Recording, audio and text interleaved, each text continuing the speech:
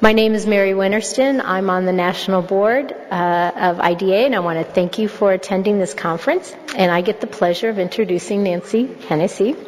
Nancy is an experienced teacher, administrator, diagnostician, and consultant in both regular ed and general ed.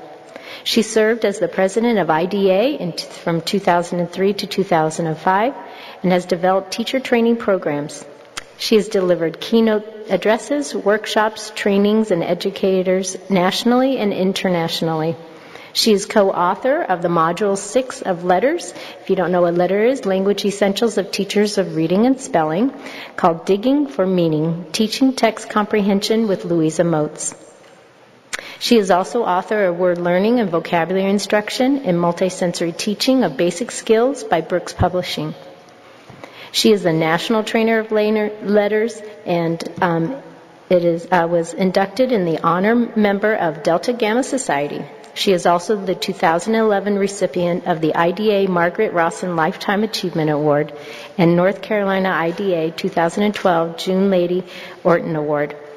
Please give me a warm welcome to thank Nancy Hennessy for this afternoon's. Good luck. Thank you. Wow, thanks for showing up after lunch. I'm always impressed. If you don't have a handout, we were giving them. There's some extra ones up here on the table, so I'll just wait a moment in case anyone wants to come up and get a handout.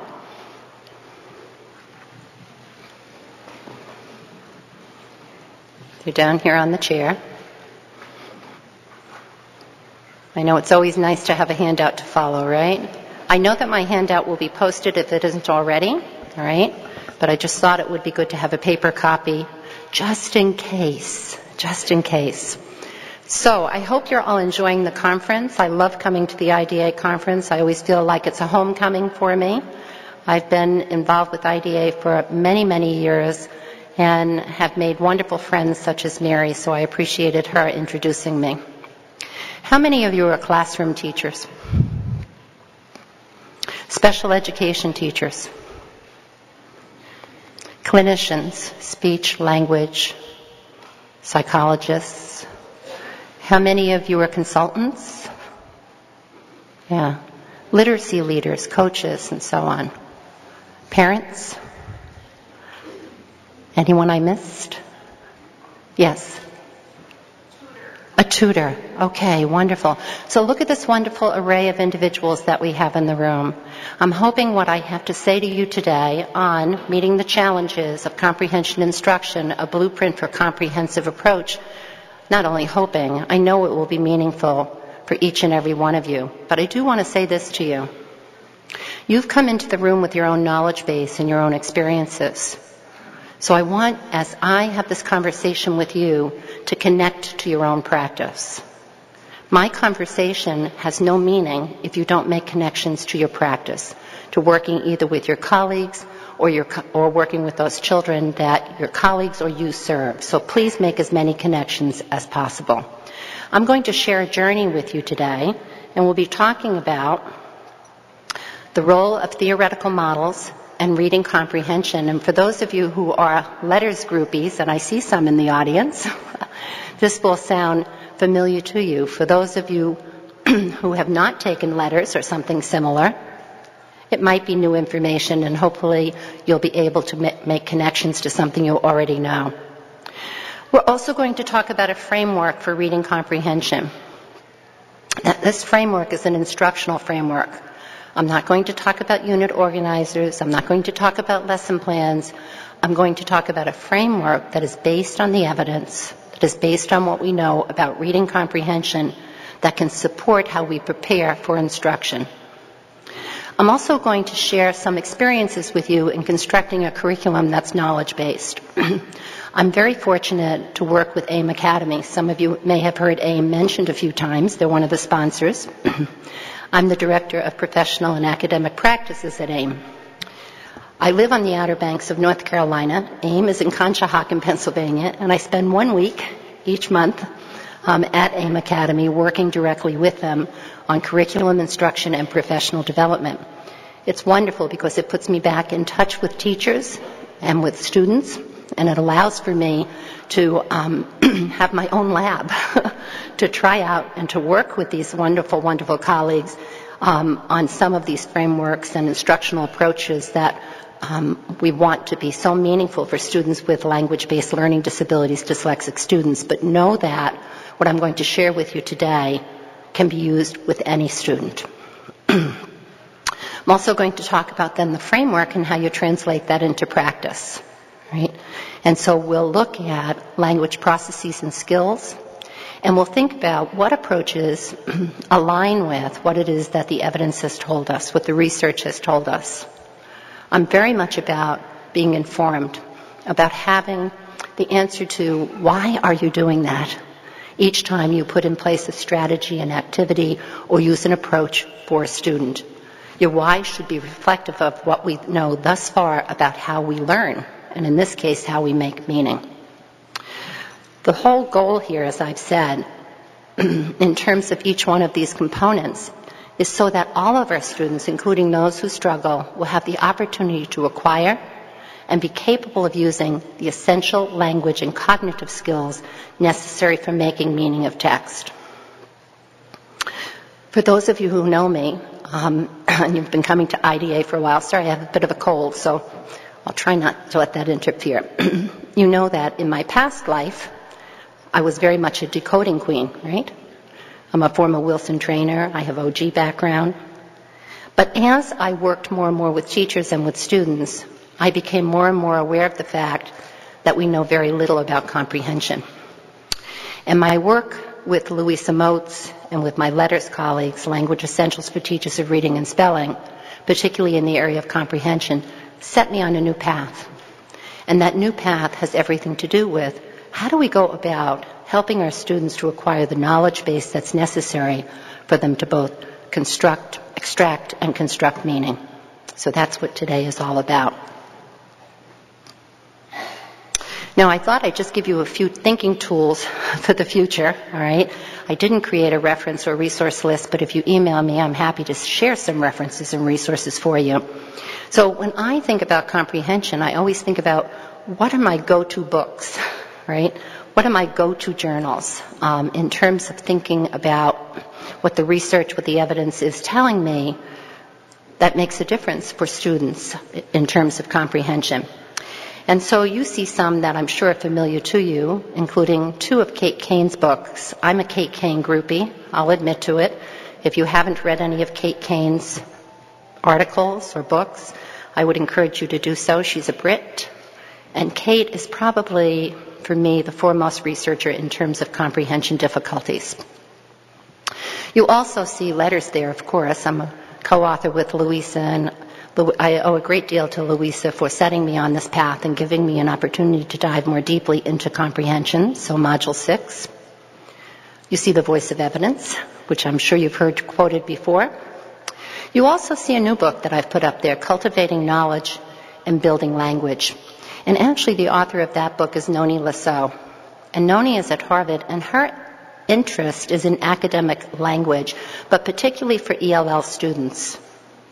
So the book was written with a focus on ELL students, but I have to tell you, as I read the book, I thought to myself, this is about students with language-based learning disabilities as well, because so much of the information within that book connected to what I believe about making meaning.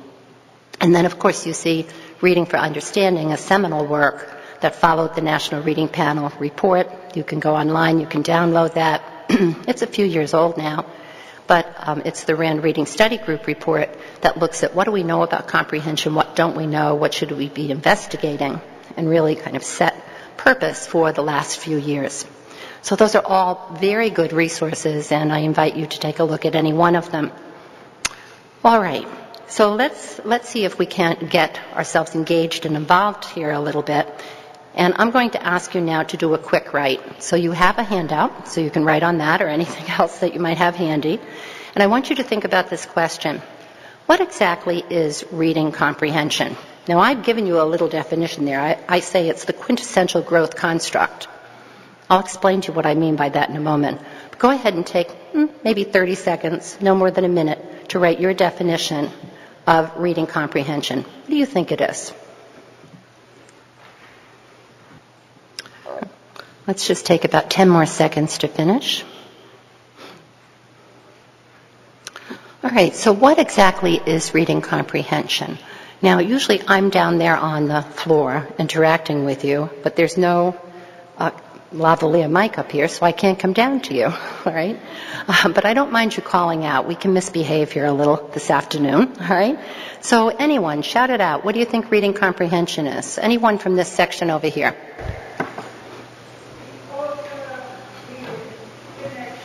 Thank you very much. How are you, Diana? All right, so making connections. Someone from over here. Gaining meaning from text, yeah. I love that, taking what is read to influence our writing and speaking. And someone from the middle group here. Yeah, all the way in the back.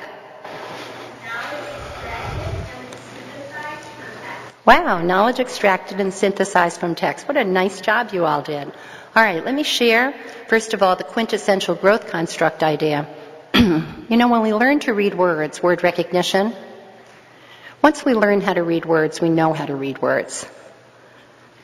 And we have a self-teaching hypothesis. David shares self-teaching hypothesis in which our knowledge of how words work allow us to read new words that we haven't encountered before. So while we can add to those words we are reading, we basically have mastered or figured out, we hope, how to go about recognizing words. But comprehension is a little different. Just think about this conference. Have some of you added some information to your background knowledge while you were here? Perhaps you've added a few new vocabulary words. Maybe you've had some opportunities to make some additional connections, maybe some inferences about what it is that you're learning. So comprehension continues over our lifetime. Whereas our word recognition skills, we do come to new words, we read them, but we basically have the skills to do that once we've learned how to do that. Okay. Let's see how some others define reading comprehension, and some of you have seen these definitions before, and I particularly like these two because they really contrast thinking about reading comprehension. The first one comes directly from the RAND Reading Study Group report, and it talks about a process of simultaneously extracting and constructing meanings, similar to what we just heard from one of our participants in the back of the room, right? For me, the key word here is process, right? The second definition comes from the National Governing Board Association, and as you take a look at that, just take a moment and read it. Oh, well, thank you for telling me that. It's up on my, well, now it is. Okay, thanks so much. All right, take a moment and read that second definition. So that definition is much more focused on product, right? So the first one's focused on process. What are the language skills and processes that are necessary to extract and construct meaning? The second definition is much more focused on, can our students do this? Can they demonstrate an understanding? And in classrooms, we're very focused on product. But I have to say to you, as I've thought more and more about comprehension, my perspective is that in order to produce a product, you have to have processes in place. And those processes very much relate to what? They relate to language and cognitive skills. So this is my favorite definition of comprehension, right? It is a complex task. We all know that. Some of you may have heard UCAT speak. You may have been in his session, right? It is a complex task that involves what? A range of language and cognitive processes and skills. So as I thought about this definition, I thought to myself, you know what? This calls for much more thinking about a foundational understanding of cognitive and language processes that are involved in comprehension. The standards call for products, but products are the result of developing effective processes through instruction. So what exactly are those language and cognitive processes and skills? And we have models that we can turn to, models that many of us are familiar with. So here's one model that we can turn to. And I think many, if not all of you, are familiar with Hollis Scarborough's rope, So when we look at Hollis Scarborough's rope, she defines skilled reading as this ability to do what? To read the words and make meaning simultaneously, to do so in a fluent manner. Well, how do we arrive at this ability to read proficiently, to do both of those things? Well, the lowest strands of the rope have everything to do, as you know, with word recognition, and we can think about what are those processes, skills that go into the development of word recognition. We can think about how they are developed independently, but they're also interrelated, and how critical they are for word recognition. Our focus, though, are the strands in the upper part of the rope today. What are the language processes and skills that we need to engage in? What are the listening comprehension skills that we need to have? What is the oral language base that has to be in place in order for students to make meaning? And of course, this is Hollis's synthesis, a meta-analysis of research. And she uses the analogy of the reading rope to represent proficient reading for us. So just very quickly looking at those strands of the rope, what does she tell us? Well, we need to have background knowledge in place. So how critical is background knowledge? Today I'm going to talk to you about a knowledge-focused curriculum.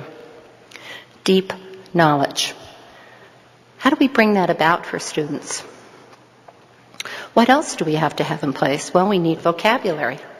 And of course, vocabulary certainly connects to background knowledge. We need breadth, many, many words that we recognize. We need depth. We need to be able to own words and use them with precision. We also need to be able to work with language structures and move from the oral to the written text. We need to think a bit about how syntax carries meaning. Syntax and semantics hand in hand. And I've heard a few people over the last 2 days mention the importance of syntax in terms of reading comprehension. What else is necessary? Well, we need to be able to bring that background knowledge and infer. We need to be able to reason. We need to move to higher levels of thinking, deep thinking about our text. We also need a knowledge of, as we move from oral to written language, what's the difference between oral discourse and written discourse? What do discourse structures look like? Certainly little ones, we start with conventions of print and moving left to right, and that the words carry the meaning unless it's a totally picture book, right? But once we get them involved in book, right, they have to understand that books are organized in certain ways, that there are different discourse structures. So all of these strands of the rope woven together over time, right, allow for students at different points in time to work with text, whether we're talking about narrative text, informational text, whether we're talking about poems, short stories, all those different variations on a theme in terms of genre. Any one of the strands of that upper part of the rope frayed, then comprehension is in jeopardy. Now, some of those strands contribute more to comprehension than others, but they all work together. They're all interrelated. The same thing goes for the bottom part of the rope. So I guess for me, I keep thinking about this rope and other theoretical models. I'm going to change up in a minute to Kate Kane's work. I keep thinking about, what does that suggest for instruction? If I acknowledge that comprehension, in order to extract and construct meaning, involves these language and cognitive processes and skills, doesn't that mean that my instruction should be reflecting the development of all these different processes and skills? Kate Kane, let's turn to her work and a graphic that I use to represent her work. Kate Kane says to us, and she works with Jane Oakhill, she says, you know, when we come to print, students have to be able to work with the words, and we know when our students can't work with the words and we want them to engage in text, we accommodate them until they can work with the text. We provide lots of practice with decodable text, right? But we also want to provide them with text that builds language. And so we read aloud, or we provide Learning Ally, or we provide other means that they can access the text. Well, she says, when you come to the text, you read the words. But what also is going on with students as they come to text? What's happening in their mind? We've got Kayla up there in the right-hand corner. My granddaughter. Yes, I'm shameless. I admit it. I always use my grandchildren's pictures. Okay. What's going on in Kayla's mind? And Kate says, well, she has to make some sense of the meaning of the words, right? But she also has to connect up the sentences. And she has to integrate her background knowledge. Because what we want Kayla to do is walk away, or your students, to walk away with what we call a mental model or a situation model of the text itself. It's this overall understanding that allows for you to come to similar texts, similar situations in the future, and apply your knowledge. Right? So I've represented Kate's words in this way. Our students have to work with words and phrases. They have to work with what we call academic vocabulary, and I'm going to ask you in a moment to think about academic language, but I'll tell you for now, more sophisticated words. They have to work with figurative language. And oftentimes we talk about the use of inference for figurative language as well. So they're working with the meanings of the words, right? The meanings of phrases, such as figurative language. They also have to work with the sentences. And again, when we think about academic language, what do we know about these sentences? They're long, they have many ideas, they have embedded phrases and clauses, and the ideas within them are connected up by the use of something called cohesive ties. They also have to integrate their background knowledge. What does that mean? It means they have to have schema. And by the way, their knowledge of text structures is also background knowledge. And where is this all going? They work at the surface level of the text with the exact words and syntax the author provided. They work at the text base. What did the author assume you would bring to the text and you would integrate with? And they form, we hope, this mental model, a coherent representation of text. In other words, all the ideas hang together and it makes sense to them, and they walk away with an understanding, not every detail, but an understanding of what they've read. So we have this interaction between the text and the mind of the reader. All right. Well, that accommodates, I think, for the language processes and skills that Kate Kane speaks to us about, as well as what you saw in the rope. But what about the cognitive skills? So I've laid over the top of this graphic, I've laid some symbols here, or boxes, that represent some of the cognitive processes described by Judith Irwin. Some of you may know her work. And this directly aligns with the language processes and skills. Students engage in what are called microprocesses. They have to extract the idea units, the ideas in the idea units. They need to integrate those idea units. Oh, this sentence goes with that sentence back there. They also have to monitor whether or not they understand. Do I understand the meanings of these words? Am I clear on what the ideas were within this particular sentence and how they link up with the following sentence and the one after and the one after and the one after? They also need to be elaborating on what it is that they're reading. And here we're talking about using your background knowledge or schema to elaborate on what the author has provided for you.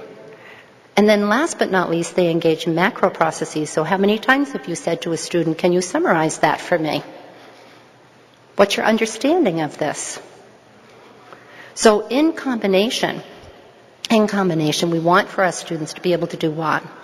To develop the language processes and skills, these cognitive processes and skills that allow for them to make meaning. Because one of the things that we certainly know is that there is this dynamic interaction going on. It's not just what the reader brings, it's also what the text presents. It's also about the context, your classroom, your clinic, your setting.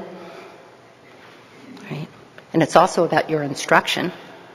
All of these things interact as the student comes to text and tries to make or create this coherent representation of text. So construction, I don't think my animation came up, did it? The little thing go around? Too bad. Okay. Construction occurs moment by moment as the reader proceeds through the text within the conditions set by the text and the context. Okay. So what's the point of what I've said thus far? I asked you to define comprehension.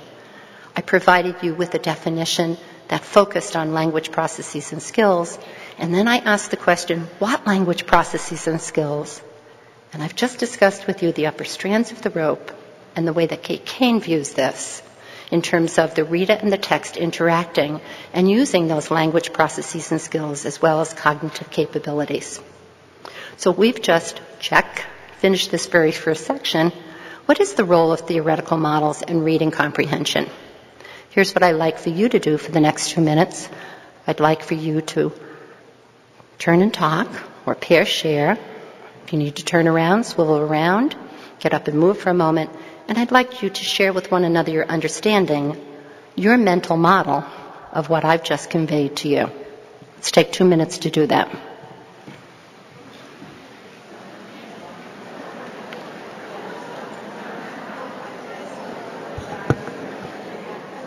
All right, if I can ask you to finish your conversations. Thank you. Thank you. All right. So now that we've had this conversation about reading comprehension, your definitions, the definition I provided, and we've talked a bit about language processes and skills as well as cognitive overlay here, let's talk now about a framework for reading comprehension, because after all, I said I was going to give you a blueprint, right? Okay. So I kept thinking about, could I help teachers organize up their instruction, prepare their instruction, by creating a framework that would in fact reflect everything we knew about the language processes necessary. Remember, the product is what we want, but how do we develop the process? And so what I developed was an organizer or a guide, which I'm going to show you on the next slide, and you have in your handout, for the delivery of texts that are read for different purposes. So I want to be very clear. This is not a lesson plan.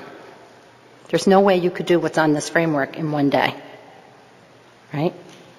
It's not even a unit organizer. At AIM, right, where I consult and work, we have unit organizers that go along with our ELA curriculum for our students. And they reflect back to the framework. But this is not a lesson plan. This is not a unit organizer. It is a framework. It is meant to prompt teachers, instructors, tutors, to think about how to prepare the text for their students with differentiated needs. So we'll talk about that in a moment. It aligns directly with the language comprehension strands of the reading rope and these multiple cognitive processes that we've just talked about. And it addresses both process and product demands. So what does it look like? Well, here it is, right? So the framework is intended, right, as teachers design and deliver curriculum, as they write unit organizers or lesson plans, to step back, look at the text that they're preparing, whether that be narrative, informational, persuasive, whatever it is, whether it be a poem, a short story, a play, a novel, a chapter book, to step back and to think a little bit about how they might frame their instruction over more than one day. So it begins by asking for an identification of critical understandings.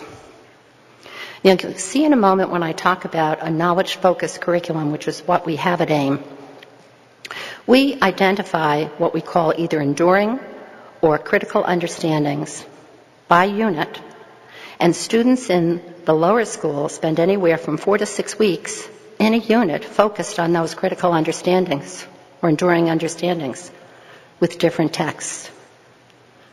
In 5th grade, anywhere from 8 to 10 weeks because their readings are longer.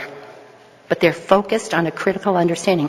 What do you want your students to take away? What are the big ideas? What's the mental model that you're creating?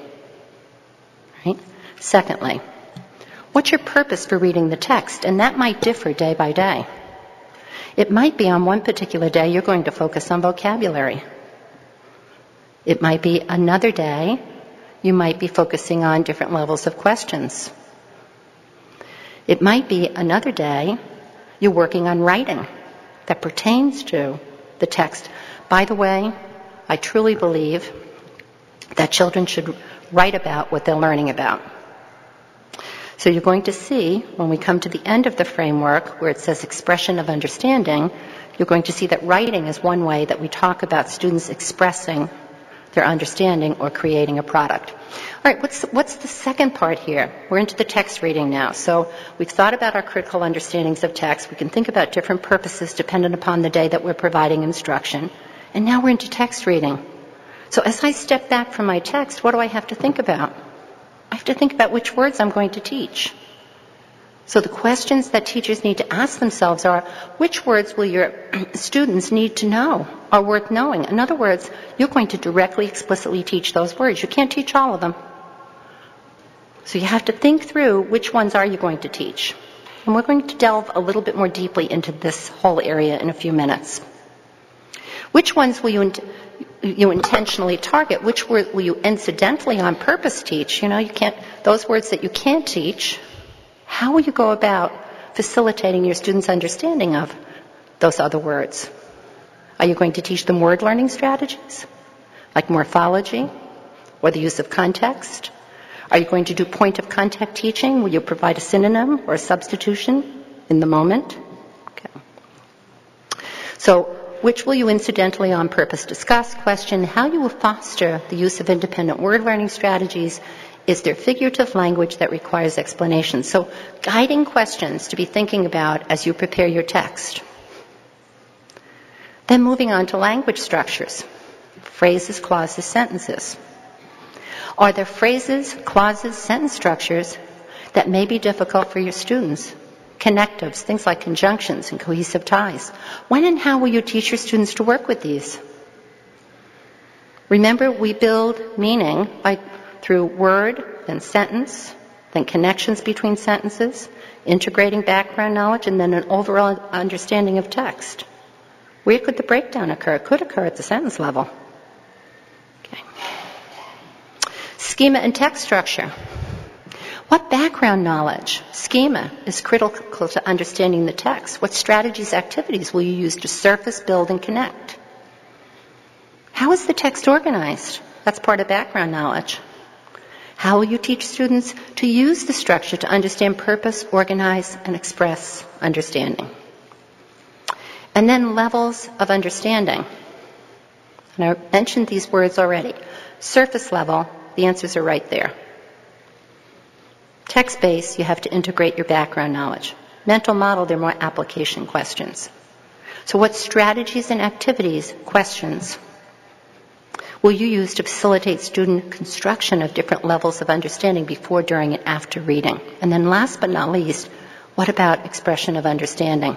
Now notice that the arrow goes both ways. I'm not all about this happens before, then this happens, then this happens. No, this is integrated throughout. There are some things you might do before. For instance, you might make a decision that there are particularly difficult sentence structures, and you're going to pull out a sentence or two before you begin reading each day and work with your students on deconstructing that sentence. Or you might decide there's particularly difficult figurative language, and you're going to pull that out and work with your students before you begin working. Or maybe there's some additional background knowledge. You might do that whole group, You might do that whole group, you might do it small group, you might even do it individually, because this allows for differentiation. So you can view this as preparation for whole class, but you also can view this as, this is what all my students need, but some need more of this or less of that. But I think if we acknowledge that the language processes and skills, that reading rope, tells us, and Kate Kane tells us, these are the things students have to have in place. We need to be certain that we're developing these if they're not already in place. Okay, so that's the framework. Now, as we think about this framework, we have some real challenges. We have challenges in terms of how we use the framework, right? So, again, at AIM Academy, we have an expression. We say we teach literacy all day long, and we do. We integrate the framework throughout our ELA classes. Remember, the students at this particular school have language-based learning disabilities, but we're also using this framework in a public school setting as a Tier 1 instructional framework. Okay. But we do need to be able to step back and think a little bit about the design of curriculum and instruction that develops these skills, but also provides enough opportunity for students to develop the academic language that our students need to meet standards. We also need to be thinking about the teacher or the instructor or the tutor or the clinician. What's the essential knowledge base that they need in order to make informed decisions about what this instruction looks like? And then, of course, we have to think about our students. All of our students deserve quality instruction. Each student brings a unique constellation of skills to the classroom, and their profiles will differ, and instruction must be differentiated based on those individual differences. So thinking about the framework, if we think about that for all of our students, but who needs more, who needs less, who needs small group instruction, who needs to be worked with individually. What is it that we need to do to be certain they're going to be successful with the text? Now, I put something down in the lower right-hand corner because I wanted to share something with you about a double-dose comprehension for students who have comprehension needs, right? So AIM is a very unique place in that it is a school for students with language-based learning disabilities. But it's not so unique to this audience. The majority of students have what kind of difficulty? If you were thinking about the rope, word recognition, right? So students who are dyslexic primarily have word recognition difficulties. They don't always have difficulties with comprehension. I'm not going to say they can't. There will be some, that will have that difficulty. But more often than not, they have word recognition difficulties. If, in fact, they're denied access to print, we know over time the dyslexic student can fall behind in terms of background knowledge, vocabulary, and then comprehension does become an issue for them, right? Okay. Well, we had a group of students about 2 or 3 years ago, and then the following year, and this year not quite as many, within AIM Academy, that did not have word recognition skills difficulties. Wow, that was kind of a surprise, right? But they had language comprehension difficulties. And interestingly enough, all right, I had read this article not so long ago by Spence and Wagner, in which they talked about the fact that when you talk about reading comprehension difficulties, you're really talking about language comprehension difficulties, all right? And interestingly enough, Kate Kane also has said, when kids have poor comprehension, more often than not, they are going to have difficulty with these particular skills. They're going to have difficulty with integration and inference making. I just want you to think a little bit about what I said about how those levels of language processing work. You have to integrate the ideas within and between sentences, and then you have to integrate background knowledge. So Kate Kane is saying they have difficulty with that. They have difficulty with comprehension monitoring. Oh, I had that on the arrow going up and down throughout the framework. And they had difficulty with knowledge and use of story structure. Those are kind of primary characteristics of kiddos who have language comprehension difficulties with making meaning. So we had to think a little bit about these students that were presenting that needed the setting that we had, to think about what will we provide for them in addition to the English language arts classes, right, in which we present a challenging curriculum. We'll talk some more about that in a moment, in which we use the framework. What else would we have to do for these particular students? And so we created a class, and I'll just go back for a moment. I put the name, which we called Comprehensive Literacy. You see it down there in the lower right-hand corner, in which we double-dose the kids. Well, what do we do for double-dosing the kids? Well, we gave them assessments. Our kids come to us with many assessments. We use Ames Web. We looked at their Maze scores. We used the QRI. We did a test of narrative comprehension. We used one of the subtests off the self. We did a test of listening comprehension. But probably most important of all, we asked their teachers. And we asked them to reflect back on their classroom observations based on the rope, based on the levels of language processing, because that's a part and parcel of what they do every day. And then we designed a curriculum that still used the framework, But we designed shorter lessons in terms of text. It was 5 times a week, 60 minutes a day, right? We followed the framework, but we zeroed in on where the individual needs were for students. And the first unit was literature-based. The second unit was based on science. The third was based on social studies. The fourth was based on what we call our interactive humanities class. The selections were short. They were primarily expository text, right? And they directly aligned with the enduring understanding, so we went deeper into a knowledge base for them, into a development of vocabulary by double dosing them. And I thought that might be important to say to some of you who have students with specific comprehension problems. Okay.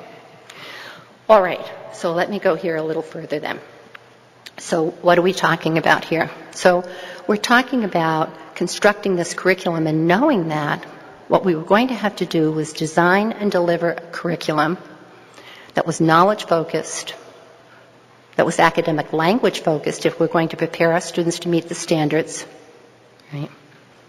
But also could accommodate for these individual needs. And we also knew we would have to support our educators, all right? And I've talked about this in many different places, so I've supported educators in many different ways in terms of understanding comprehension and what it is that you can do about it and how to use the framework. So what about this curriculum? Okay, so that little piece was all about the framework, all right? Before I move on, any questions about the framework? Yes? Yeah?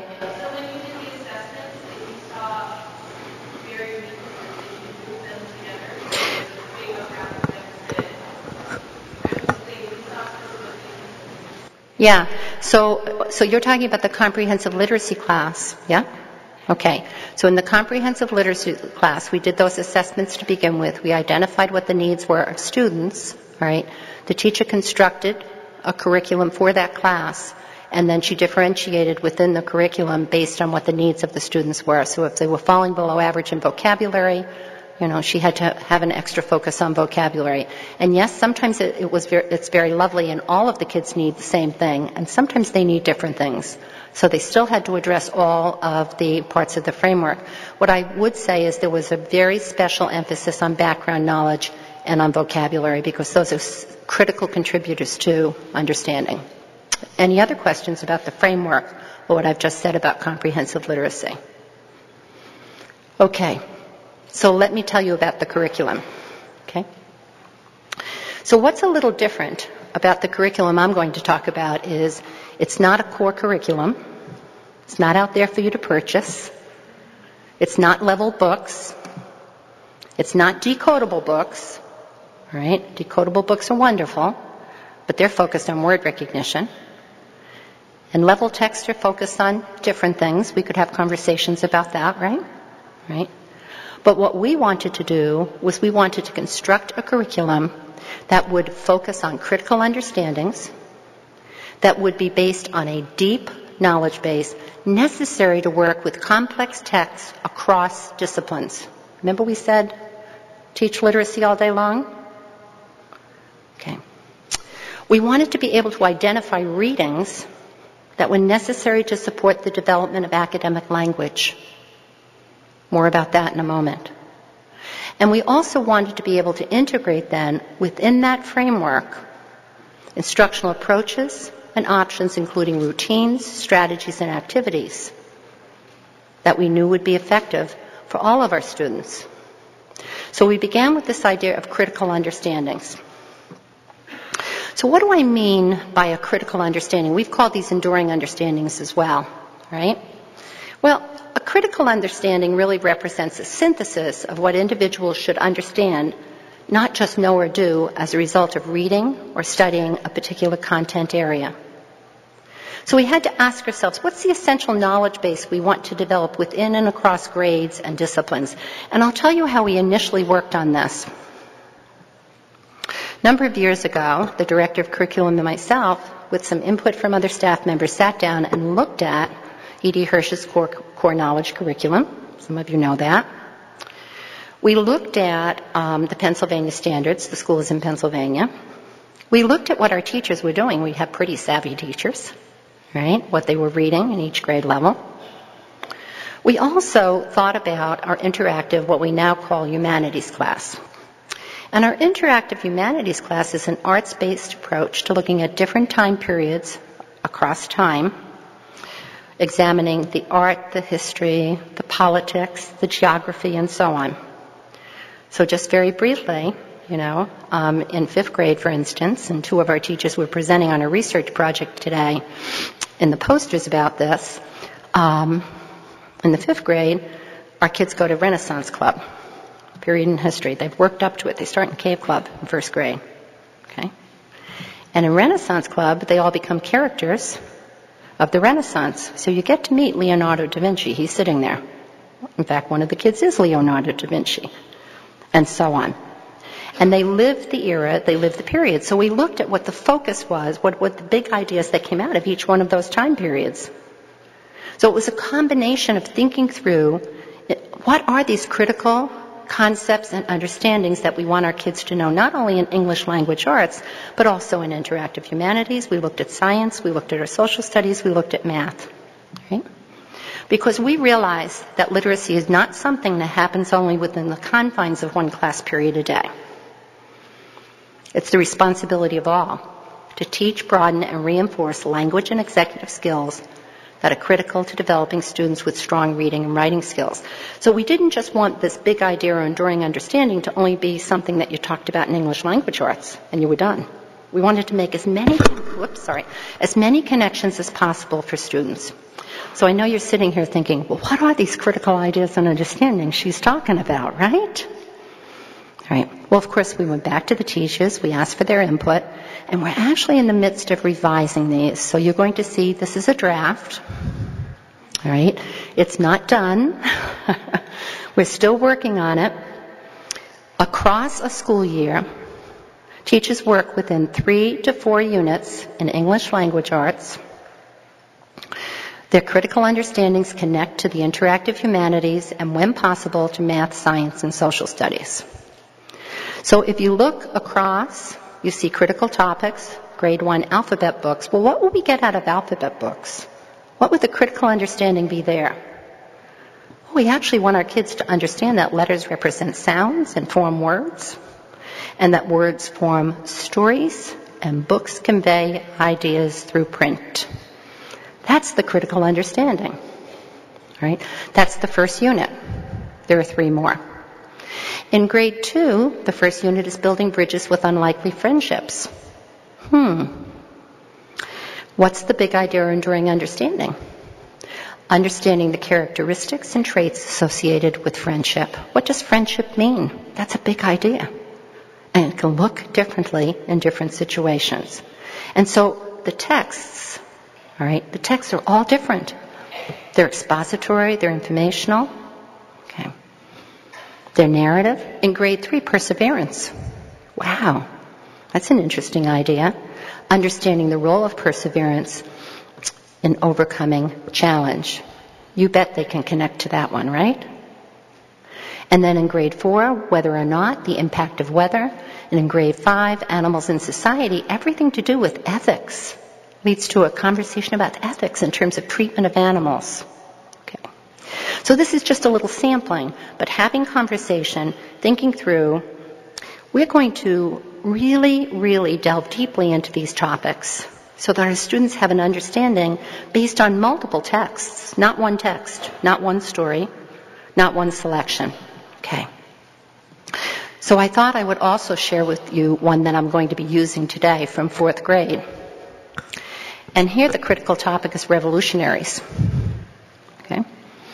This happens to be Judith Salomon's. She just developed a unit on this and was willing to share. And notice that she's got more than one critical understanding, but it sort of culminates in the last one.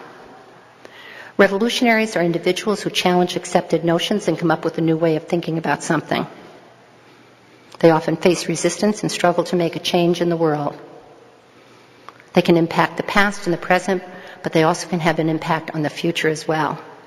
So you can use different readings for those different ideas or understandings, and then you arrive at, we can learn a variety of life lessons from revolutionaries. Right. So one, we had to step back. We had to think about what are these big ideas we wanted across our grade levels, across a year. Then we had to think about the right readings, the right texts. Right? Well, in thinking about this, we had to ask ourselves, what readings reflect the knowledge base, the critical understandings we identified? Can we match the text to the idea?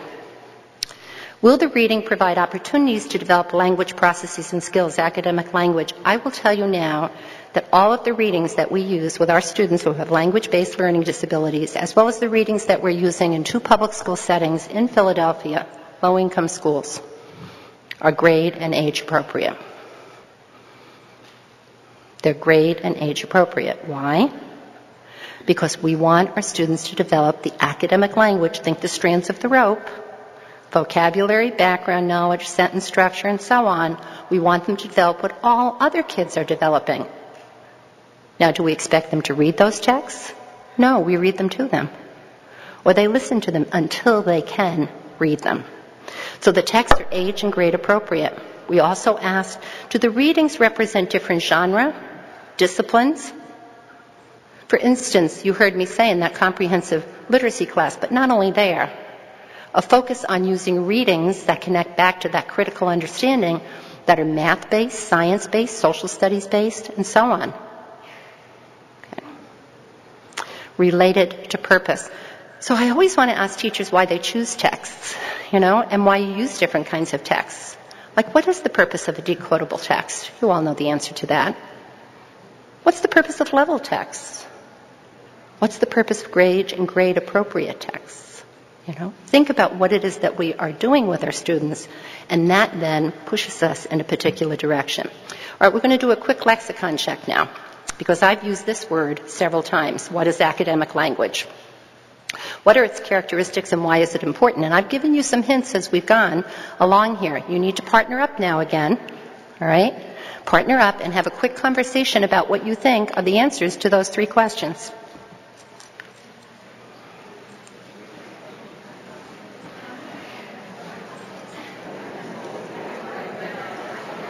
All right, if you can finish your conversation. So if this is what you were talking about, you're spot on. So academic language is the language of school. It's the language of text. It's the language of workplace. It's standards related. It is not our everyday conversation. It is the language that our students need in order to work with complex texts. When we think about academic language, we can think about vocabulary. And when we say that the vocabulary is academic, we really mean that it has Latin or Greek origins. Or it's semantically complex or abstract. Think of the word freedom. That's pretty abstract, right? Or it's nuanced, or it's technical. We also can classify vocabulary in different ways. We can say there's discipline-specific vocabulary, which is academic. Think about science, protoplasm, right? Biochemistry, all those different terms. We can talk about general academic vocabulary. And if you know Beck's work, the Tier 2 words, right? More abstract. We know the base. We find them in multiple contexts. We also can talk about, and I've added one here, connectives. I'm going to do a little bit of work with you before you leave today on connectives. Little words like conjunctions and cohesive ties that connect up ideas. We have to teach kids the meanings of conjunctions. Okay. When we talk about academic language and grammar or syntax, we're talking about complex sentences, and you saw that on my chart before. Sentences that are very long, have multiple ideas in them, have embedded phrases, clauses, have nominalizations in them. We can also talk about discourse structure. Every time I think about discourse structure and I step back, I think we do a good job of teaching kids about story form and, the different types of paragraphs, but boy, that is so simplistic in comparison to what discourse structures actually look like, and the different structures that you find in different disciplines. So we have complex, varied purposes and formats. And then academic language, the language of text, is informationally dense. Not only are the sentences dense, the information is dense. So how is it that we get our students to a place where they're able to deal with this. And Noni Lasso says to us, meaning-related skills fundamentally involve language comprehension. Oh, I think I've said that more than once now today. That's why I liked your book so much. Language development is inextricably linked to children's growth as readers. We have to keep thinking about that, how we use language, both oral and written. We cannot let the language of print impede our students' progress. That's why we use grade and age-appropriate texts, whether they can read them or not. We have to be intentional about building academic language. Now, Shanahan said a while ago, they'll be frustrated by these challenging texts, and we have to think about instructional supports in order for them to succeed. That's why we have a framework. So while I'm talking about the framework in the context that I've been using it, it can be used in multiple contexts. That's why we have a framework to scaffold and support the teacher's preparation of the lesson. All right. So, let me go past this. So when we begin to think then a little bit about these books that support academic language for our student, I thought you might like to see some examples. So our teacher at 4th grade, Julia, who was kind enough to lend this to me, these are all the different selections she's going to be using. She's a 4th grade teacher over a period of time as she teaches the unit on revolutionaries. Look at all the different types that are represented here. Giant Steps to Change the World, Spike Lee and Tanya Lewis Lee. Of Thee I Sing, A Letter to My Daughters, by Barack Obama. Albert Einstein, Dear Benjamin Banneker. I'm going to talk a little bit more about that. Surveyor of the Sky. Elizabeth Cady Stanton and Susan B. Anthony. These are all revolutionaries, but in different ways. So building a deep knowledge base related to that one term, and thinking about how do revolutionaries impact us? What are some life lessons we can learn from them? So as we think about the curriculum, we think about these deep understandings, these critical understandings, we think about the books that we choose, and then we certainly have to be thinking about evidence-based approaches, instructional routines, strategies, activities that are necessary to develop the processes and skills. So in other words, the framework in action. So we've just talked about the role of theoretical models in reading comprehension, the rope and so on, a framework for reading comprehension, a way of organizing and guiding your instruction, and we just talked about some of the critical elements of the curriculum, including a deep knowledge base, critical understandings, grade and age appropriate texts, development of academic language, and now thinking through what do the instructional routines, strategies, and activities look like. So now we're going to have an opportunity to visit at least 2 or 3 of these different areas. I can't do all of this with you today, but I can do a little bit with you. And here's what I'm going to ask you to do as I have this conversation. I want you to think about what do you do in your setting. I am not going to talk necessarily about specific strategies. I'll throw a few in here and there. For me, strategies are skills made automatic. Strategies are skills made automatic. So when you do choose a strategy, be certain that it's focused on accomplishing whatever the purpose is, on developing that language process or skill that we've been talking about, or that cognitive process and skill. Okay. So I'm inviting you to be thinking about, I do that, or I do this, or I use that strategy, as I share with you in general some of the things that the evidence has told us. So I begin with purpose setting, and I just want to say just a teeny little bit about purpose setting to you. Purpose setting allows a student to develop a plan to guide their reading and to activate background knowledge, and it helps them sort out pertinent information. I don't know any effective teacher who doesn't begin their class by saying, today we're going to learn about. I gave you an agenda at the beginning. I was purposeful about it so that you could begin to make connections and think about how to organize instruction. So I think it's absolutely important each time, all right, we stand in front of our students, work with our students as we develop this framework. There'll be multiple purposes for your lessons, but you need to be clear about what they are so they can make these connections. So let's focus then. Oh, I went a little too fast. No, I'm way beyond where I want to be. Hold on. I'll get back. I know why. I'm on the wrong clicker, on the clicker here. Oh, my goodness. Well, that was quite the preview, wasn't it? Okay, here.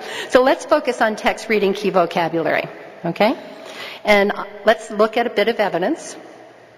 So it was too quick to read before, I think.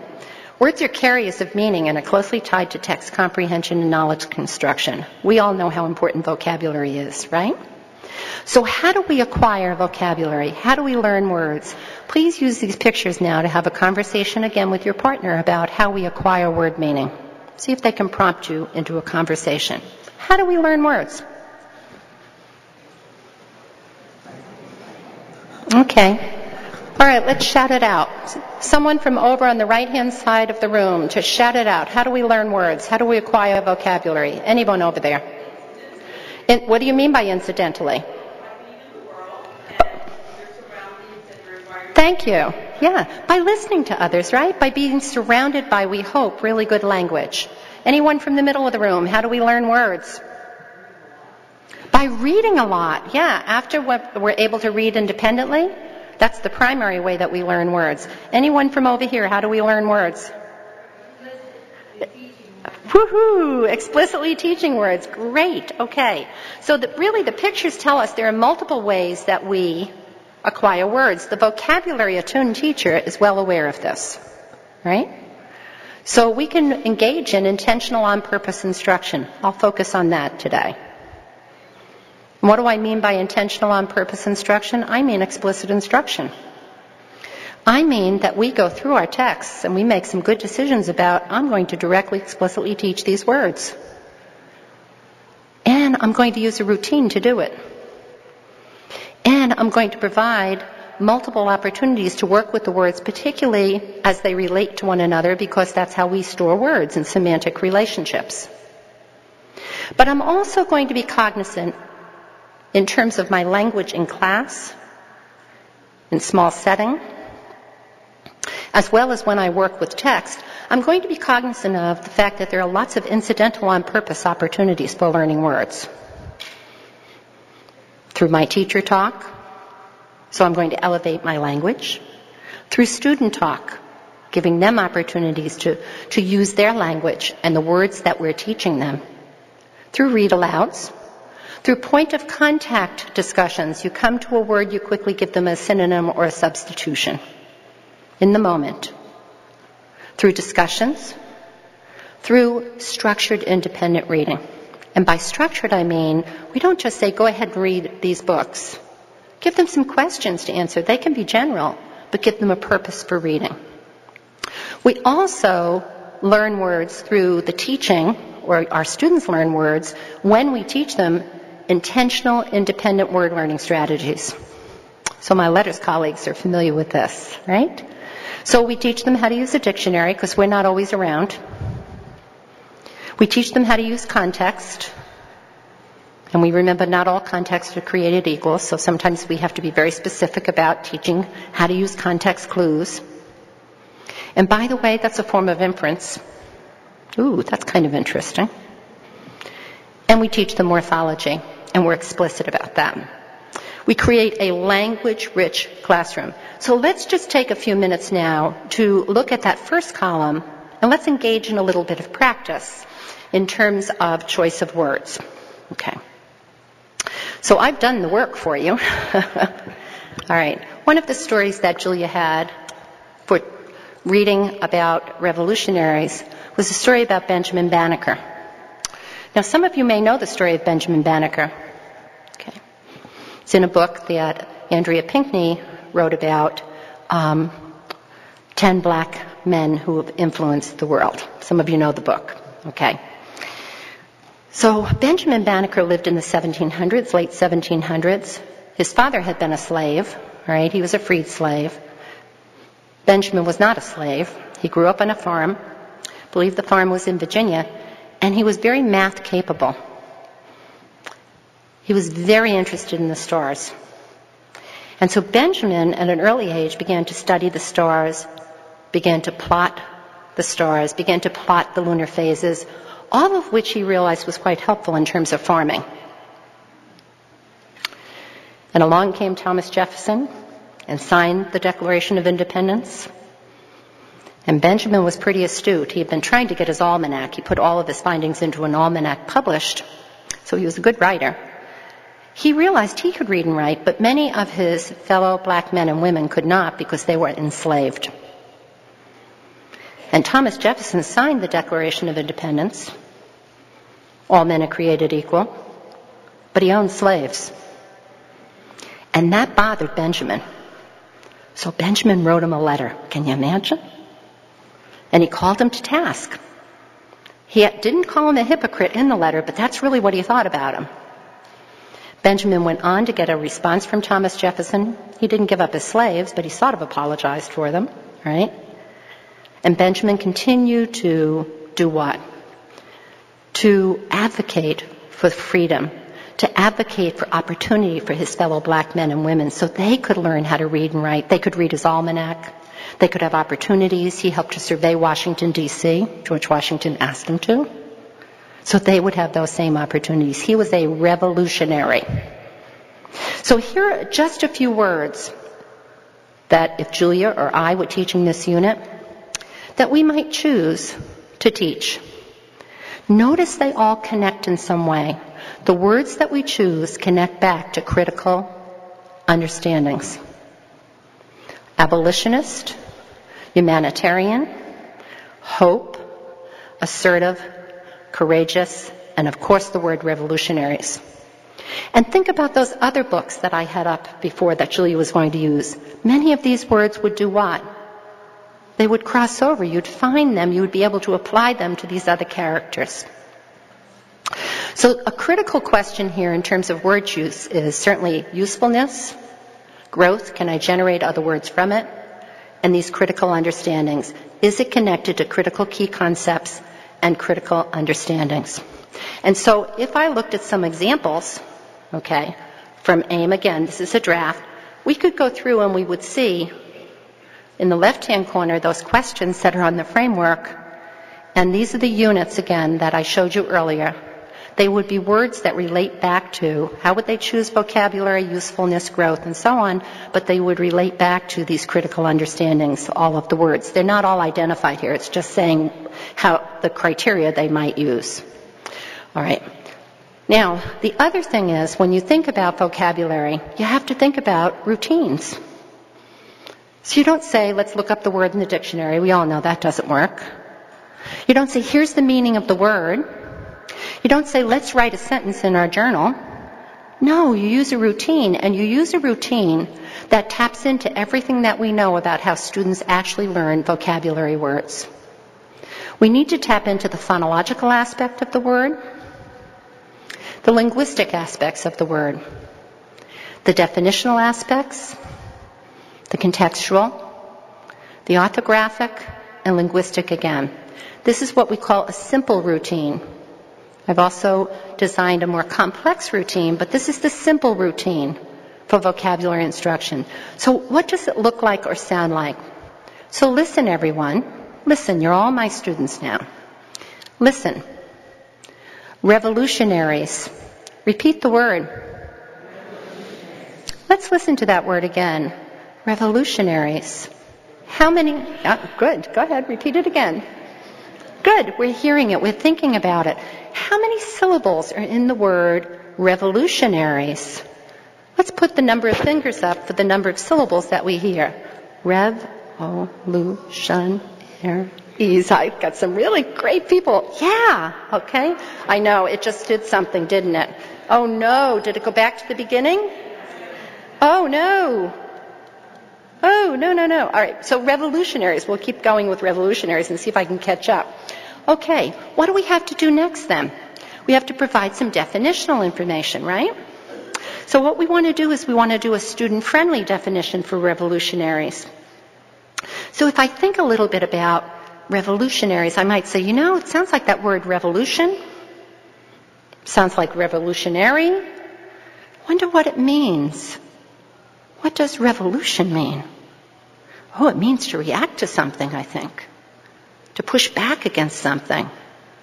So I wonder what a revolutionary is. I know it's a person because I'm talking about Benjamin Banneker. Okay? So I might say, well, a revolutionary is a person who reacted to what? He reacted to the fact that his fellow man, his black brothers and sisters, weren't free.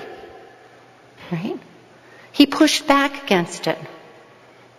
Right? He tried to do something about it. So a revolutionary is someone who reacts to something, who takes action, right, for a particular purpose. And then I could go and I could put it into a context, and I've partially already done that. Sorry about this. It's a little distracting. All right. I could put it into a context. Well, Benjamin Banneker was a revolutionary. Why? Well, we've just read about him. You know what? He reacted, he pushed back against this whole idea of slavery. In fact, he became an abolitionist. Do you know anyone who's a revolutionary? And now, at this point in time, what you have to do is depend upon what it is that you've taught your students up to this point in time. What have they learned in their curriculum? Have they been talking about, the Revolutionary War, for instance? And we have a unit on the Long Journey to Freedom that actually does work on the Revolutionary War. So we begin to make connections. Or have we already had some conversations about some of these other characters, like Elizabeth Cady Stanton and so on? So can we make connections too? So what do? We repeat the word. We talk a bit about its linguistic structure. We listen to it. Because it's multisyllabic, we're not going to do what the initial sound, the final sound is. We're going to work with syllables, right? We're also going to think a little bit about its context, its definition, its context, definitional information. We're almost there, thank heavens. And then what we're going to do is we're going to then show our students the word. We're going to show them the word revolutionary. And we're going to have some conversation with them about how to spell it. Revolutionary. But we can also talk about, do you think there's some suffixes here? What's the part of speech, do you think, for revolutionaries? So, talking about the phonological aspect, which connects to linguistics, talking about the definitional aspect, student-friendly, putting it in a context from the reading, providing some additional context for it. Remember, this is just a simple routine. And then seeing it, examining the orthography of it. How do we spell it, right? And then what's its part of speech? So I'm going to give you a word to do, right? I'm going to give you the sequence up here. And I want you to be thinking about the word assertive. Okay, assertive was one of the words that I had on the list. And I'll give you a little bit of background on assertive. I'll give you some of the language. Assertive is Latin-based. It comes from a Latin root that means to stand up. So Benjamin Banneker did what? He stood up for the rights of his fellow man, right? It can also mean confident, forceful, bold, decisive, and so on. Okay. So just partner up now and have some conversations about how you might go about teaching that word using this routine. Okay? Conversation now about the word assertive.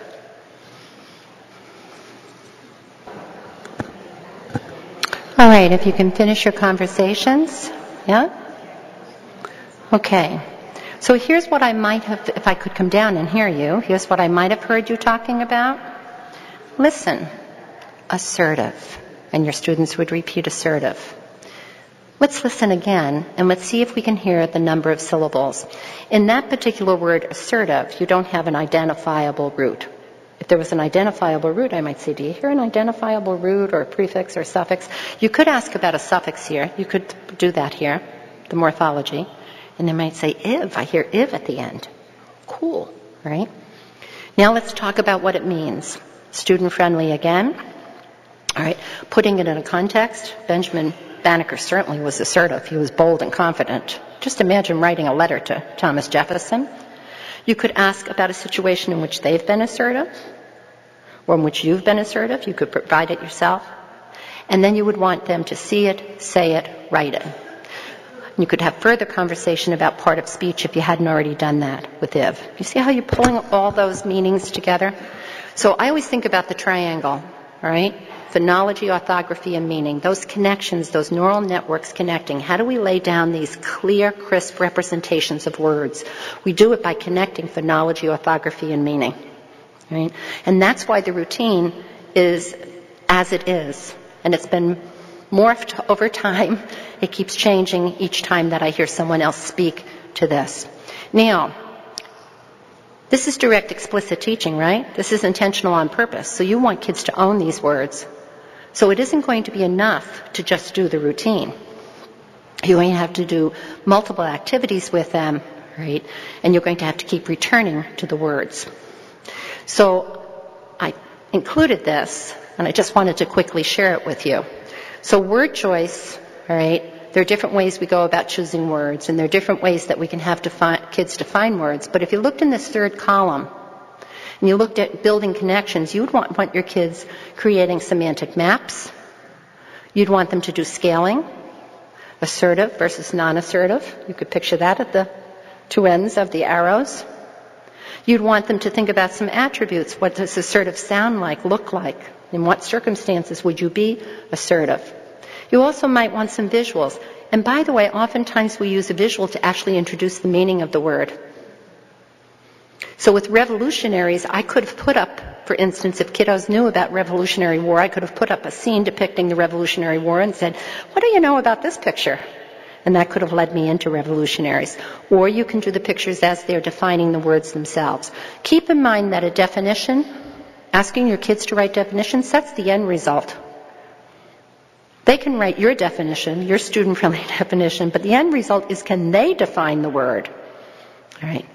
And then using the word in writing.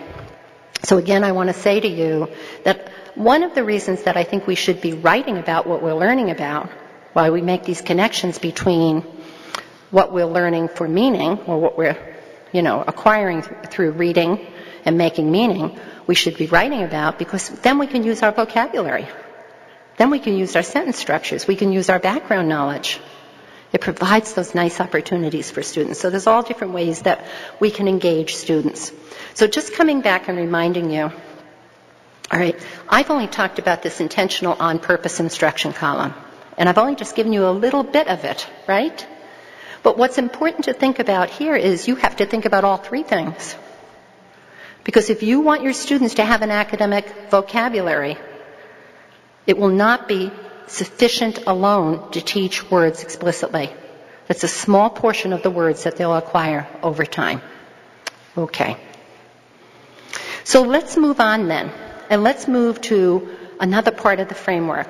Let's move to language structures, phrases, clauses, and sentences.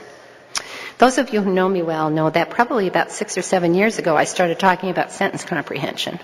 Did workshops here at IDA on it. And I'm thrilled when I hear people now talk about syntax. All right? It wasn't my idea necessarily. It came out of the work with LETRs, but it kind of pushed me in terms of thinking more and more about it. So I'm thrilled when I see it being focused on. What's the evidence tell us about syntax? Longitudinal studies paint a picture of an important role for sentence-level syntactic knowledge in relation to reading comprehension outcomes. We've heard over and over and over again it's a predictor. Okay? Marilyn Adams, trying to read without syntax is like doing math without the operations. What is syntax? It's a vehicle for conveying meaning. Try to keep that in mind. It's not just plain old boring grammar. It's a vehicle for conveying meaning. You cannot separate out a noun from its meaning. It answers a question, who or what. Every part of speech answers a question. So syntax is a vehicle for conveying meaning. So as we think about instruction, and this is adapted from LETRs, as we think about instruction and instructional approaches for working with sentence comprehension, for working with syntax, we can think about, again, incidental on purpose versus intentional on purpose instruction. And I'm not going to talk so much about the left-hand column. I'm going to focus on two different activities from the right-hand column. So what are two ways, if you're preparing a text, that you might dive into directly and explicitly, dive into sentence comprehension? And one, you could do grammar-based activities. And I'll show you one in a minute. But you also can do cohesive tie and connective activities. Remember I said to you, students who have problems with comprehension have difficulty integrating meaning within and between sentences. Cohesive ties link up the ideas. Okay, so we're going there in a minute. Okay. So I love this quote. Well, I love this quote. There it is. Okay. All right. Take a moment and read it to yourself. All right? So I know in letters, Louisa talks about sentences kind of filling these linguistic slots, right? The words fill the linguistic slots and we end up with sentences. They convey meaning. And if we think a little bit about how we build meaning, we build it from the word up, right? So whether we're reading or we're writing, we start with our words, our parts of speech. We move to our phrases very often, and there are all sorts of different types of phrases. We move to our clauses, independent and dependent. Right? We move to our types of sentences, simple, compound, complex, and yes, there's a compound complex we could talk about as well. And then together, these things do what? They combine into text for us. And these cohesive ties, these semantic and syntactic devices, assist us in bridging and integrating the information. And I know I keep saying that. Think about pronoun reference. Nancy was walking down the street. She tripped and fell. Who's she? Nancy. That's a pronoun referent. That's a cohesive tie. I've tied up or I've integrated meaning between the two sentences. Right? The dog ran away. The canine was hungry. Who's the canine? The dog. That's a substitution. So authors use substitution synonyms as ways of linking up ideas within and between sentences. And then we have conjunctions that also serve this function. So again, when we think about our curriculum, when we think about our design of curriculum, right, we have to start thinking about how these parts of speech, if we're looking at grammar, how parts of speech contribute to meaning. If we begin at the beginning. And this little cartoon says, I can hardly read it from here, but you probably say pronouns. It's something about, we haven't even learned about amateur nouns yet, or something like that. All right. So this is just the beginnings. As I said at AIM, we have a draft going of the overview of our curriculum. We're revising it, thinking through now, as we move from grade to grade, what parts of speech might we be focused on. All right, so making that connection again. So here's an activity then that's based on the Benjamin Banneker, all right? And what have I done here? What I've done is I've gone through and I've begun to select words and I've begun to sort them based on the function that they play within a particular text selection, and it happens to be Benjamin Banneker. How does it tie back to those processes I was talking about? Right? Well, it ties back in terms of sentence comprehension, but also a microprocess. Remember I said one of those cognitive processes are this ability to kind of grab onto the idea units, right? Well, the parts of speech do what? They convey ideas, but they convey ideas in different ways. They have different functions. So if I'm asking a who or a what question, in this particular case, some of the words that might answer that question would include Thomas Jefferson, opportunity, letter, slavery, abolitionist. If I'm asking what was going on and Israel was doing, wrote, live up to, yes, that's a phrase, hoped, enslaves, responded. If I'm asking which one, what kind, how many, fullest, unfair, oppressed, passionate, pleased, or when, where, why, and how, someday, not so long ago, during the Revolution, right away, after the signing of the Declaration, I can begin to work with words in this way. I can give these words out to my students. I can say to them, who has a word that answers the question who? Or I can say to them, as a small group, let's look at these words. How do you think these words connect? Could you possibly predict what this story is about if I selected the right words? All right. Who is it going to be about? What do you think is going to happen? When do you think it might happen? I can use all sorts of different questions just based on my parts of speech and getting kiddos to think about, wow, as I think about the ideas, I have to find the who and the do's. I have to find the which ones, what kinds, how many, and so on. So making use of, and this can just be a warm-up activity even, at the beginning of your reading, making use of grammar activities to get kiddos to think about how to deconstruct. Okay. The other thing I can do is I can work with cohesive ties, and I gave you a little prelude to this. So, Cohesive ties are critical to integrating meaning in reading and writing. So pronoun reference, we're going to look at an example out of Benjamin Banneker, substitutions and synonyms, and conjunctions. All right? They have everything to do with these microprocesses, these idea units, and then the integration, an integrative process, right? We said that was one of the cognitive processes. Okay. So here's the pronoun referent. Take a moment and read it to yourself. And I've done the hard work for you. I have boxed. That's the code I used. We can teach kids different codes. We can take parts of selections out and work with selections. Just keep the code consistent. And I've boxed all the pronoun reference for what? Who does they, no one, them, and it reference? Black Americans. Exactly, Black Americans. So my question might be, after I've directly and explicitly taught this and modeled it, right?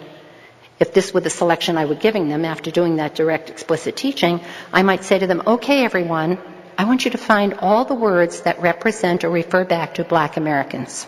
I want you to think about the number of kids that you probably have sitting in front of you. Then when they get to something like no one or them, they have no clue who that is. They don't realize that it goes back to the Black Americans. Now, that won't happen for all students, but it will happen for many of your students. Okay, that's one type of cohesive tie. Here's another one, synonyms and substitutions. Okay, and I've done this one for you as well. Notice that I've used an arrow in this instance too, and again, the code is arbitrary. Right? So Benjamin was telling Thomas Jefferson that he was a great man, but the Secretary of State did not live, I should say, up to, according to the promises he set forth in the Declaration of Independence. Jefferson owned slaves who he counted as his property. So Thomas Jefferson, I underlined. Where is there a synonym or substitution for Thomas Jefferson? Well, the arrow's going to it. Great man. So if I say, can you find another word or word that means Thomas Jefferson that's referencing, oh, great man. Is there something in the second sentence? Secretary of State. If I were doing pronoun reference, I could say he set forth. If I get to the very last sentence, I can say Jefferson owned slaves who he counted as his property. Who does property reference back to? What is property a synonym or substitution for? Slaves. So this is what authors do, all right? They don't use the same words over and over and over again. They use pronoun reference. They substitute in. It's the way that they integrate or combine ideas within and between sentences. And oftentimes our kiddos just don't get that. Okay, what's the third type? And there are more than 3 types of cohesive ties. All right, these are just 3 common ones. Conjunctions. So here I've used the coding of underlining, okay? And again, arbitrary. And what I would say to you about conjunctions is we think about teaching these for writing. You have to teach them for reading comprehension. I had them included on academic language vocabulary in that chart that I showed you, or that graphic, right? We need to teach them but means what? It's kind of a reversal, right? Going in the opposite direction. But, wait. Because, what? We're going to have some kind of connection, problem solution, cause and effect, right? Because. And then and is what? It's just a connective. It connects up ideas, right? All right, so your turn, okay? I want you to read this, right? The word that's underlined is Benjamin. See if you can find everything that references or stands for Benjamin in this short paragraph. Quickly, partner up, pair up, and see if you can find both the pronoun reference and the substitution synonyms for Benjamin. Okay? So you've got the first black man, okay? That's Benjamin. The only black person, that's Benjamin. And then we've got he and he'd, and that's Benjamin. Look at all the cohesive ties just in a couple of sentences. So even just questioning and checking in, with your students. Or saying, just take this paragraph. Let's do a warm-up. Just take this paragraph and find all the substitutions or synonyms. Draw arrows to connect them for me. Right? And that can be a mini assessment, and then you can have conversation about it.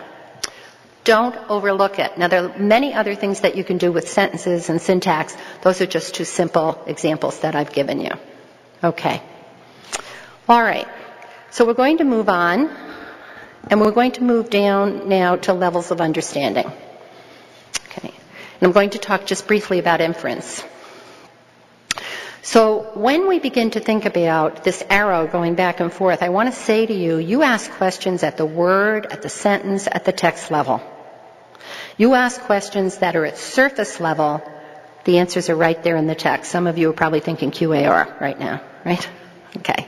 Question, answer, response. Yeah, that's okay. Bring in your strategies. I invited you to do that, okay? So right there, I can find the answer. Some of your questions will be text level, which means students have to integrate their background knowledge. So questions that have to do with inference, more often than not, are going to be text level. Some will be mental model, and those are more like an application kind of question. So you've got your exact words, your surface level. You've got your derived meaning, your text level. And then you have your overall, oh my goodness, I'm sorry. You've got your overall representation of the meaning of the text. Okay? So when we think about levels of understanding, just think that those questions can run throughout the framework, that they're not just overall about the passage. They can be about the word, the sentence, the passage, the overall passage, and they can be at different levels. Now, I will say to you that if you want to move beyond the surface level of the text, your kids are going to need knowledge. So those of you, again, who know me have heard me say this more than once. You can teach strategies till the cows come home, but if your kids don't have background knowledge, it doesn't mean a thing. Doesn't mean a thing. You cannot answer an inferential question without background knowledge. And inference is a complicated thing.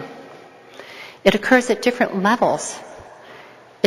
Even the use of cohesive ties involves some inference.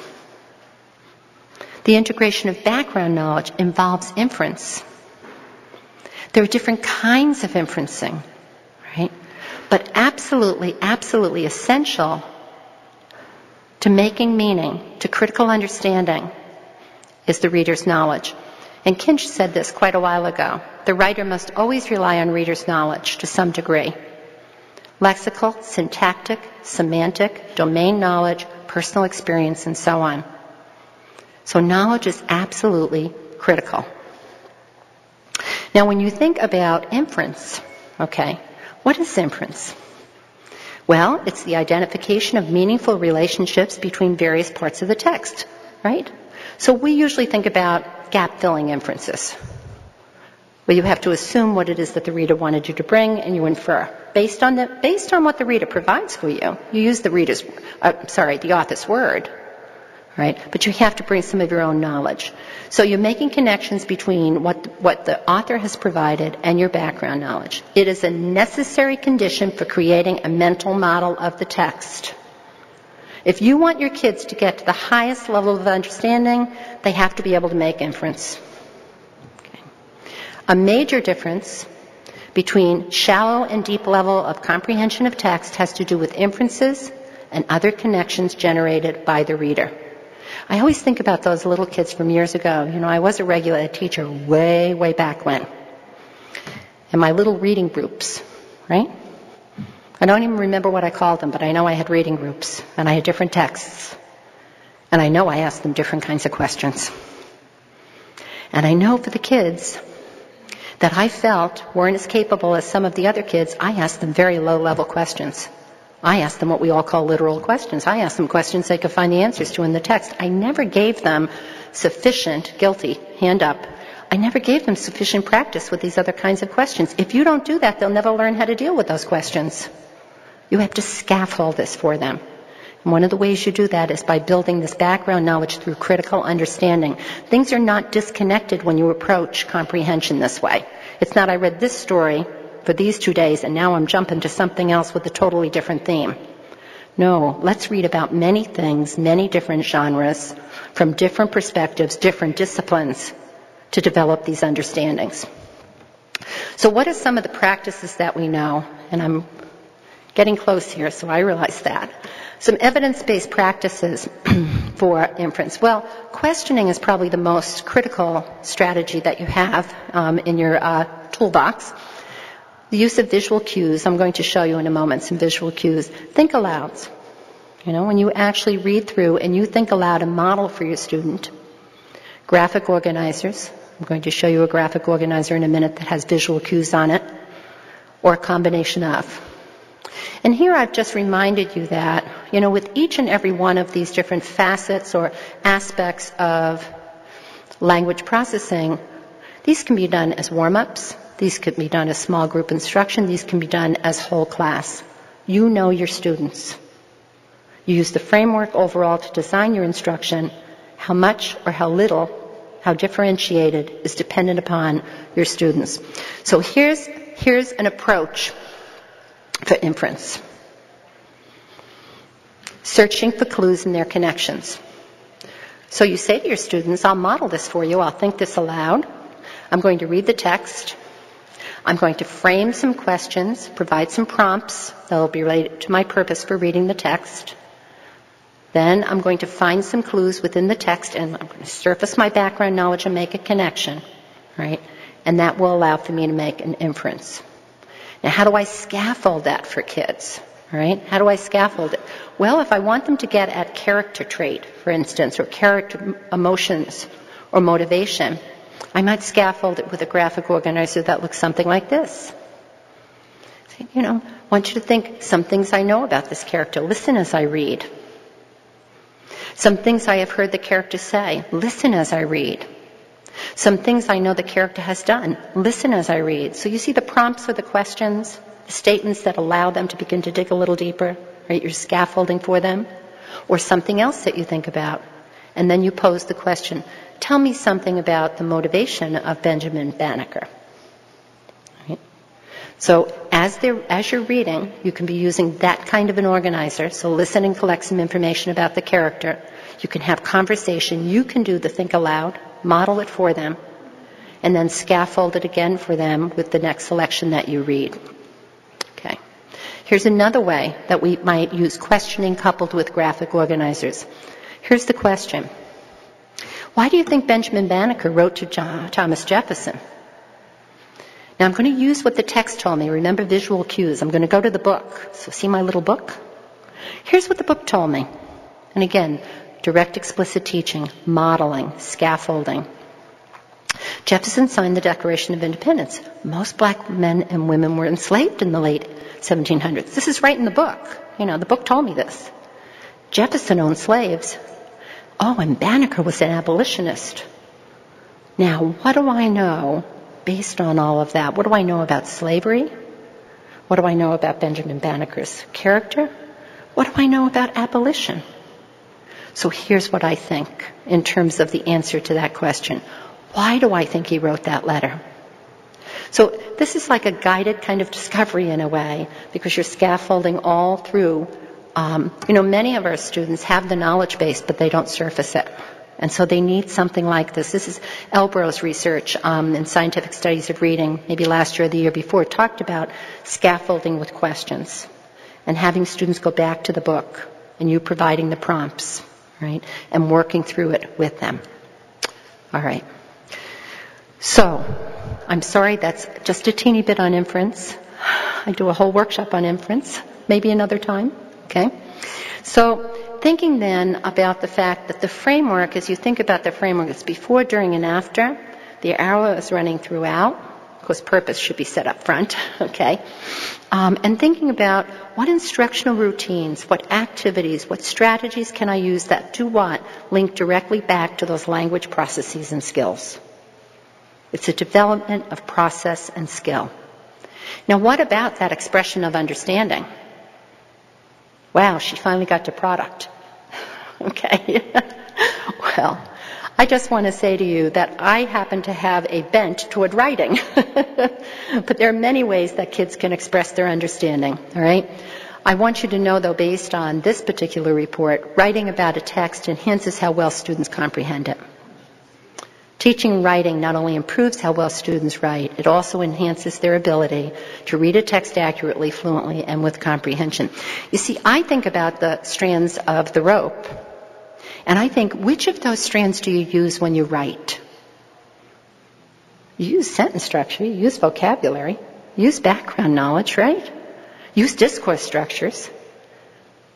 Now, you use much more than that when you write, but look at how you've provided a foundation for students to be able to write about what they're learning about. You know how often you give students a prompt and they don't know anything about it? And then you're going to measure their writing based on that? So we're reinforcing. Now, you may have been thinking a little bit about assessment. How do you assess all this? And I'll share with you some beginning work, but this is not finished work. This is work that I've been working on for a while. All right?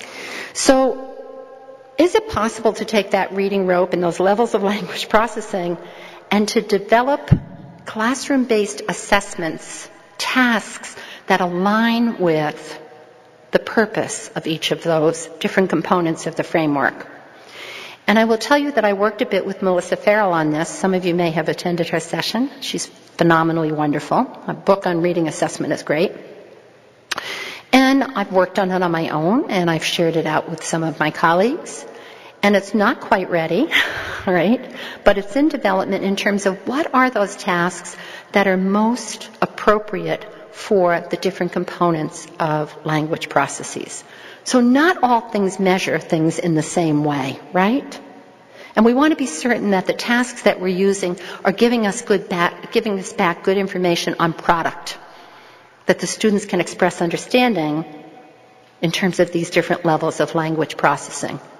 So this is a work in progress. I will just say that much about it. I will also say to you, I'm fortunate that my colleagues at AIM, the two teachers actually who were presenting a poster this afternoon, one of them has been so generous in sharing the exams that they give at the end of book and asking me to comment on, well, the quizzes or the tests, I won't call them exams, to comment and tell them, are they hitting on all the different strands of the rope? Could I make suggestion to them about other kinds of questions? So this kind of back and forth is so critical in terms of thinking through assessment. All right.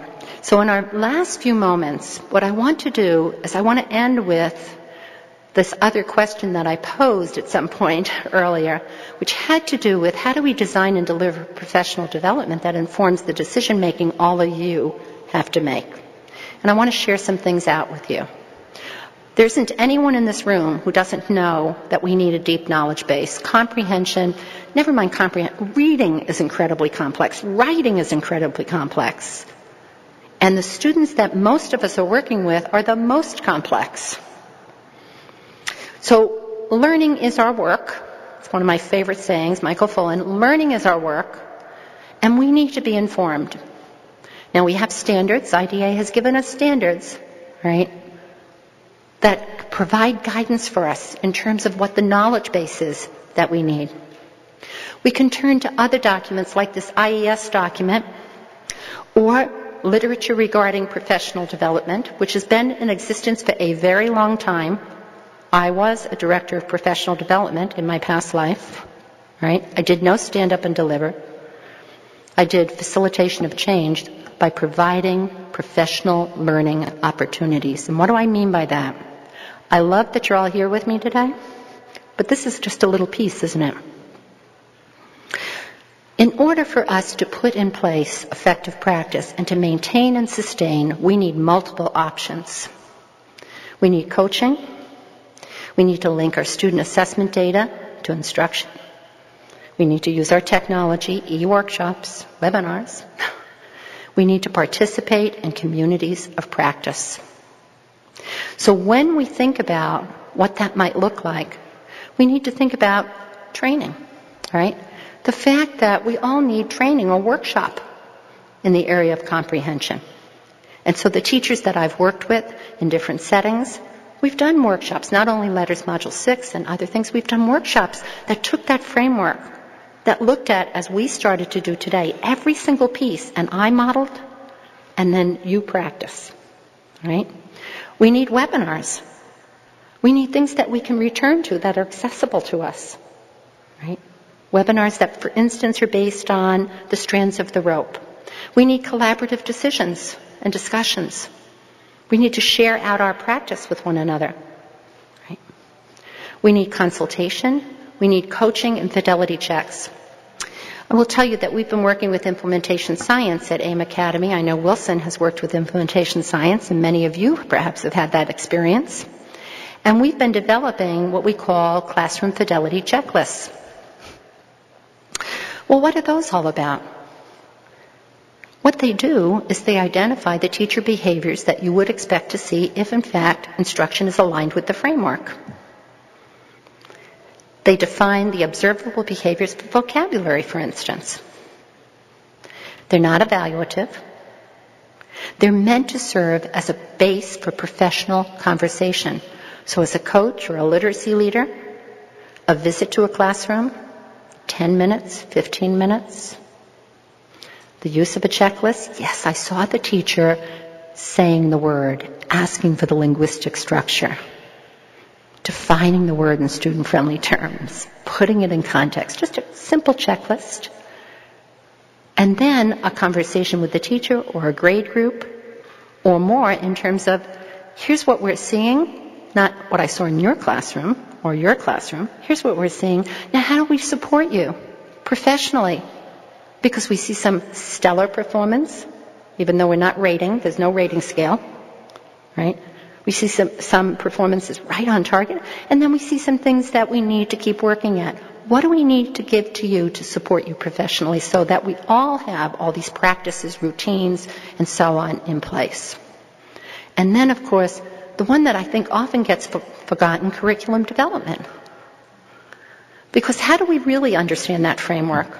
Only if we work with our curriculum. Only if we think through our own instruction. What are our enduring understandings? What books are we choosing? What does the vocabulary look like? What does our unit organizer look like? Not our daily, everyday lesson plan. Let's just get a big picture going here.